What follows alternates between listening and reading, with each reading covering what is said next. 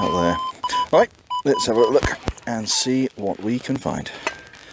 Okay, so I've just got the, well, a clod of sorts off of the top of this. Very, very dry, really hard to get under, but I managed to get a little bit of mud off the top.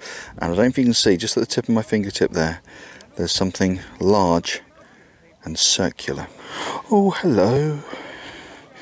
Is that what I think it is? Is that a Cartwheel penny? It's Britannia there with the trident in the top right corner. That is definitely a Cartwheel penny, so we're looking probably George III, 18th century, so late 1700s. Cartwheel penny. That's my first ever Cartwheel penny. I am so happy with that.